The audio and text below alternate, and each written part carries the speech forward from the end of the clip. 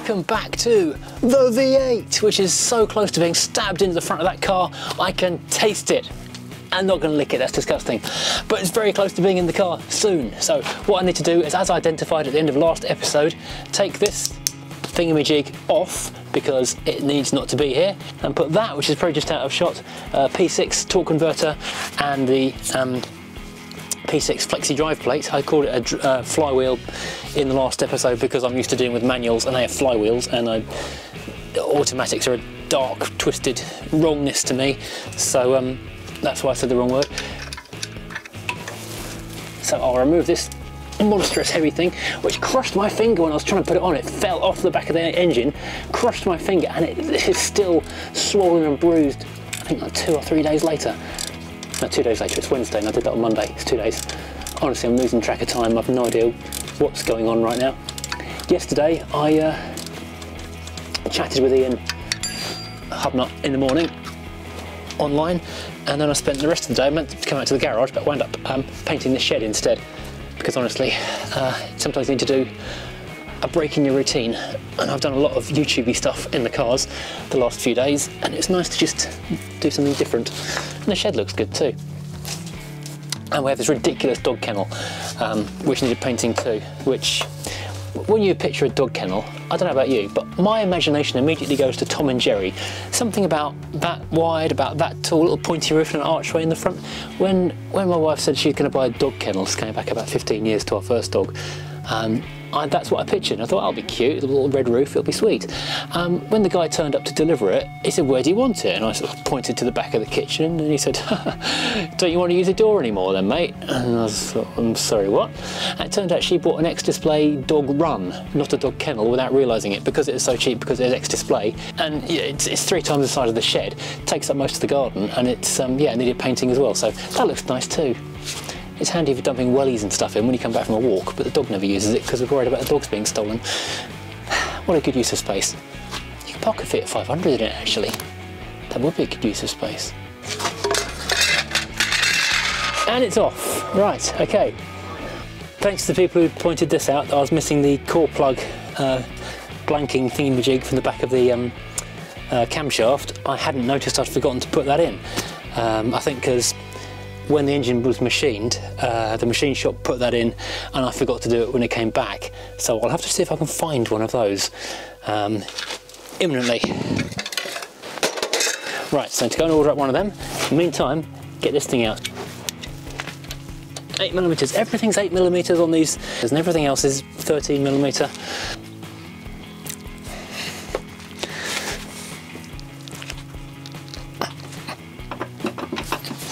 Oh god, that's tight. Ouch. Now this is a good way to smack your shins with something hard and metallic. I'm going to regret this very soon. I can now spin these little puppies out. These smell of old engine oil, so I wonder if that's from its old life in the Range Rover that I can get a whiff of. Aha, right, okay, so we now have that to look at. Now we have some exquisitely machined scrap metal, and that to look at. So that spacer ring sits on the back of the crankshaft here. This is the back of the old 3.5 litres one. When you're using a manual gearbox with a regular flywheel, you don't have a spacer, it just goes directly onto the back of the crank. This is the actual core plug that is in the old 3.5 litre block. Pop around here. This is the back of the 4.6 litre crankshaft with a stud I've got to remove somehow, and this is the lacquered core plug which I will be fitting as soon as it arrives, and this is the spacer that sits on here. Right, so I've just pulled this little spacer thing, which is the old-fashioned equivalent of this massive spacer thing, off the back of the old 3.5. I'll just move the camera around to that in a second because that engine is quite hard to move. I just need to pull this little lug out because that is preventing that from going on there. But in a second, I will be good to go apart from that plug which I cannot find. So I'm going to have to order one of them right now and then come back shortly. That's really annoying. I hate being stuck on a job by absence of parts. Bother. Right, I have been on the internet and I have bought a core plug and a spigot bush, and I've actually paid more for next day delivery than I have for the actual parts themselves. So they are winging their way over from Birmingham as we speak. Let's put that there. Everyone remember I put that there so I don't lose it. So hopefully tomorrow morning I can get those two bits, those two tiny parts installed, which I can't believe I didn't have or haven't got anywhere in the garage, and then I can carry on. Meantime, I'll try and get this out. I looked on the RPI website, and their instruction was cut it flush, which sounds like a terrible idea to me, but they do know what they're doing. However, other people have said pull it out with mole grips, so I'm going to give that a bit of an attack. Well, no amount of wiggling, hitting, mole gripping, and general fist waving would do anything to free this thing off. So it is time to get medieval on its ass with a drill, try and drill out enough of it to then in some way break it off and get it flush. Not ideal, but we'll have to do it.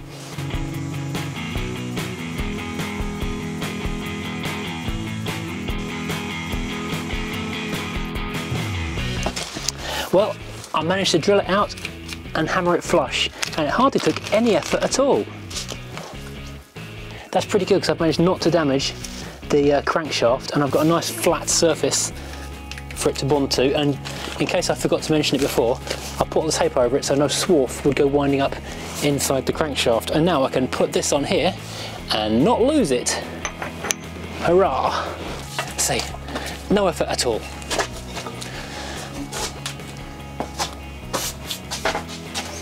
Now, while I was having a bit of a tidy up looking for the core plug, which I haven't got, I did find this bit of cardboard which I made. You probably can't read any of this because I can't, and I'm right next to it. When I stripped the old 3.5 litre down, I wrote down where every single nut and bolt on the front plate came from. So I can put, instead of having to wait on shiny new bolts that may not turn up because it's of the current world we live in, I can use these old ones, and they'll hopefully be all the right ones I need to button up the water pump properly. So let's try and work out my sketchy diagram, the sketchiest sketch you ever did see. There's no gasket on this right now, but if I can just dry fit these just to work out which one goes where, I'll be halfway to happy. I want gloves for this. This is gross. I've managed to get bolts in most of these screw holes on this thing, but I think I'll still go and buy a nice new dress-up set for it because it will make it far prettier.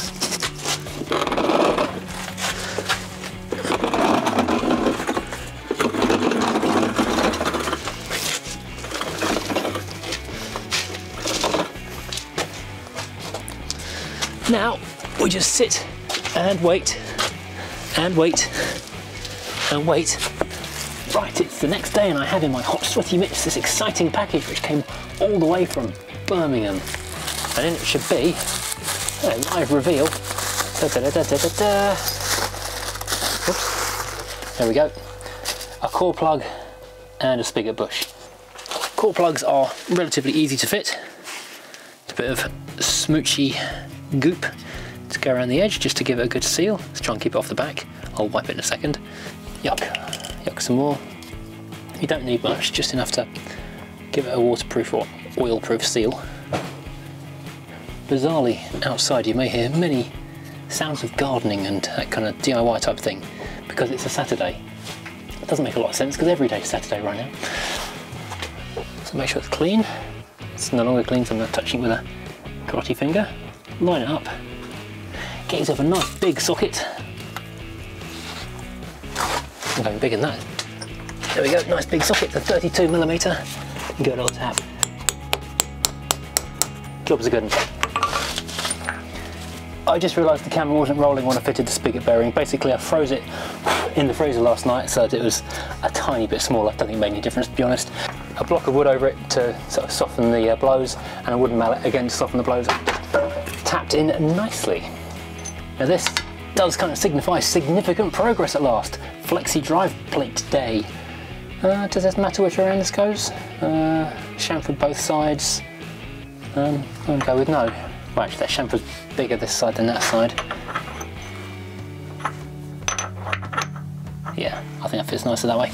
And work out the hole pattern because, let's get the GoPro on that. If you look down here, you probably can't see this, but these 6 holes are staggered, so you can only fit this one way around. I'm not sure what the advantage of that is, but I'm sure there must be one. They've done it for the best part of 40 years, so that's now lined up correctly. So all I have to do now, he says, like it's going to be easy, is to line up the flexi plates and this little washer on the back, and we are good to go. So the big gap appears to be up near the top. Whoops, don't rotate. Don't pivot, don't pivot. To paraphrase Ross from Friends. Yes, that must be it, otherwise those would be going sideways right now. So these are 50 pounds-feet of torque, which is approximately 70 Newton meters. And so if we give these old clunky clicks, or not if the thing turns. I thought this was going to lock on the floor. Let's see if the bent screwdriver can take more or less than 70 foot-pound Newton meters. No, that's a 70 foot Newton meter screwdriver. Well done, Stanley.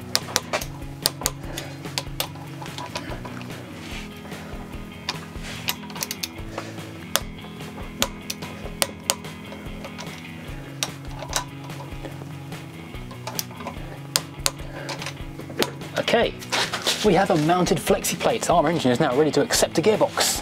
Someone made a comment which sounded really sensible. Fit the torque converter into the box first of all. That'll make it much easier and safer on all the components to not knock into the wrong places. However, once you've done that, you can't actually get your fingers up to line things up properly. So I think I'm going to have to do it the hard way and install the torque converter onto the drive plate. But I've got this now set up so that this is on the north, south, east, west, and this is as well. So as long as this stays in the same relative position, it should slide back in easily. Fingers crossed.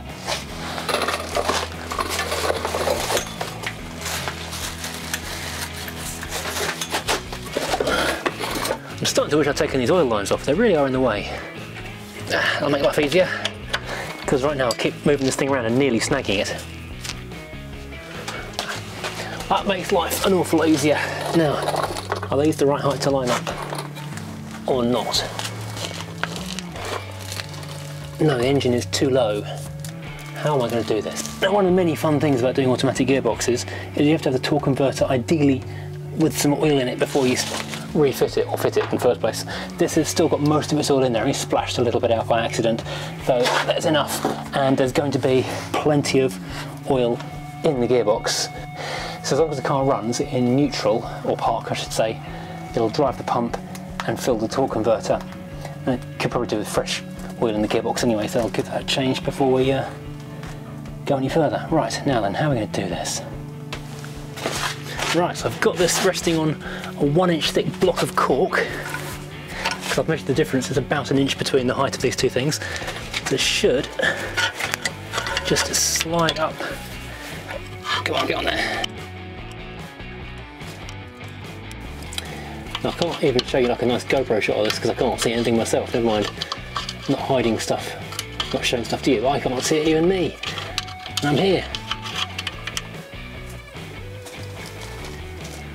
Okay, so that needs to be, oh, do you know what, that's pegs. Those pegs are in virtually the right place. Let's see if we can do this. Most of the weight of this gearbox is actually in that torque converter. And the rest of it is pretty light, to be honest. I'll get on there. Whoops. Oh, look, runs away from me, and oh dear, can we get on there? Nearly. Yes, we're on. First time in about 2 years, this car has a gearbox.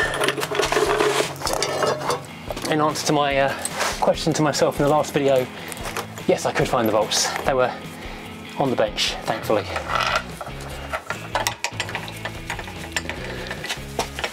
Yes! This is looking very much like an engine and gearbox, because it is an engine and gearbox. Sometimes I shouldn't talk. So now the only things left to do are the starter motor and the sump, and I can't do either of those until I get the engine lift out and raise the thing off the ground. And once that's off the ground, it's not going back, which means it's time to get the car out of the garage for the first time in a long time and get this thing in the engine bay. Yeah! Wow, this garage has not been clear like this in a very long time. I should probably sweep the floor while I can. Oh, it's a surprisingly heavy car, even without the engine.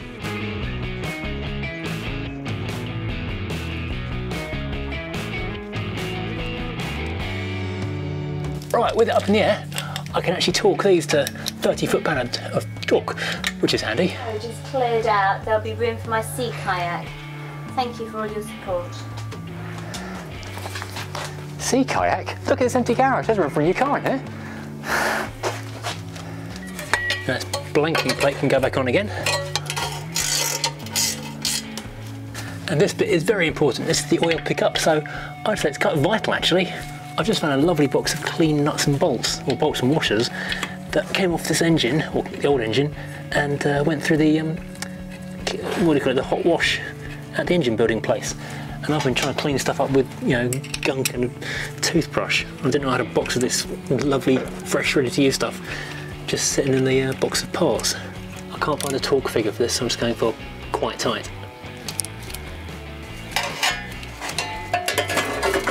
5 of these little, what do you call them, tiny bolts holding this little baffle up here.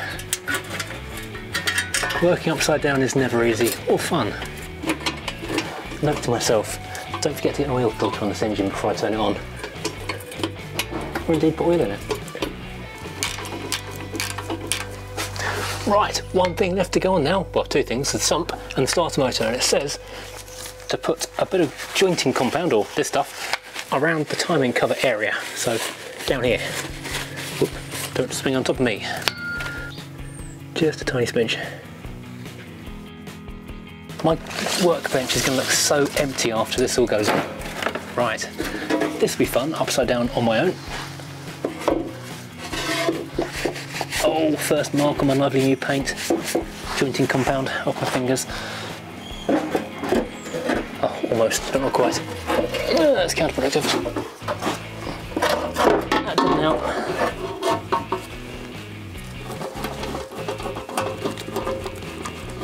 Right, now the last thing to do before this goes into the car is refit the starter motor. Oh, this is a heavy thing to hold with your left hand. Right, so now the sump is on and the engine is more stable and virtually complete. I'm going to take these straps off because they're not very well secured. They're just okay for hanging it while I bolt the sump on, but now I can strap it around properly so I can get it into the car. But first I'm going to quickly borrow the lift and put the old 3.5 litre block onto the other little trolley so that I can actually move it around the garage more, because that's quite annoying.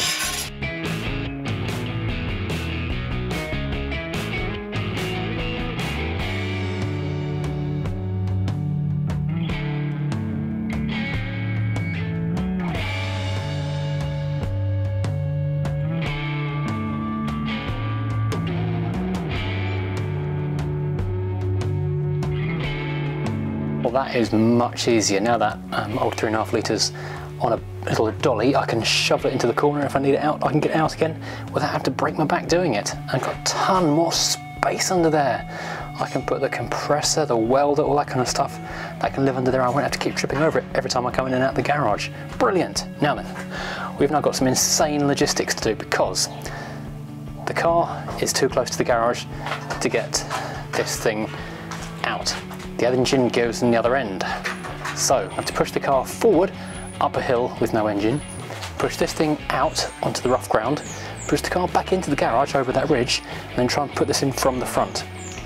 What could go wrong on my own?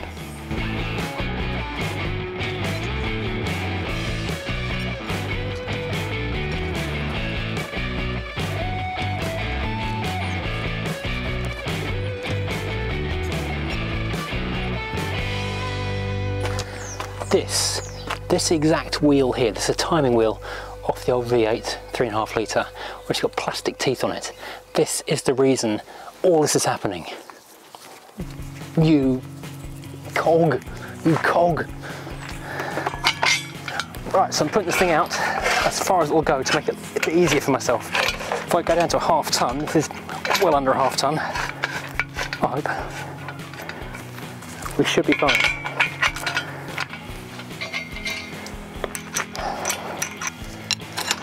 This will be an interesting task because this is definitely a 2, possibly even 3-person job, and there's only one of me. I think I'm going to have to move the car forward off its little blocks and work out how to get it back in the garage again in a few minutes. This is really hard on a floor like this, which is not easy to roll the engine on. Oh, god damn. Oh, this is tricky now.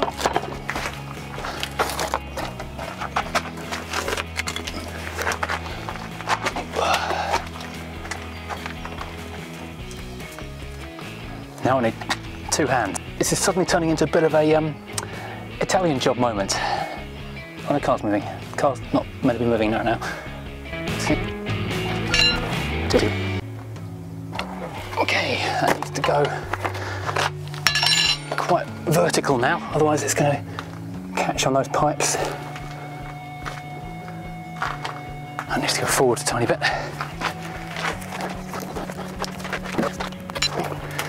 I need to go up now because I'm just breaking the slam panel. Damn. Can I clear now? Yes, I can. Alright, so tip it back some more. Let's catch on the anti-roll bar. Okay, we've kind of now cleared this bit here.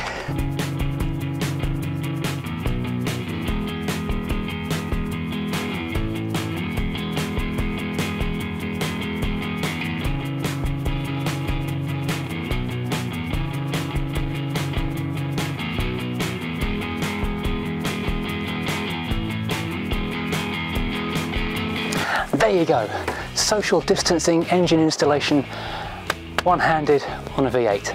There is one thing I forgot to install on this engine though, after everything else that went on here, the last few weeks, months, days, years.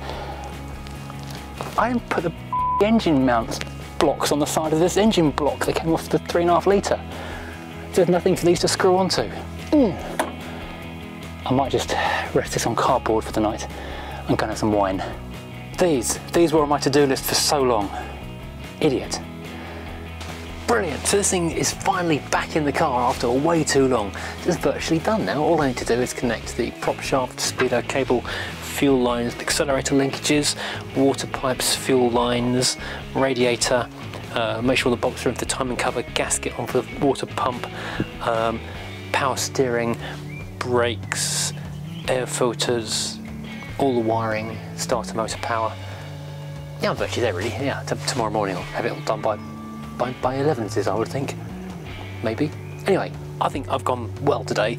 I need to go and take the engine mounts off the other 3.5 litre engine because I forgot to put them on there, which is why it's resting on this big paddy thing here. But meantime, I've earned some Lagavulin because I've worked hard today. Stay safe everyone, and I'll see you next time.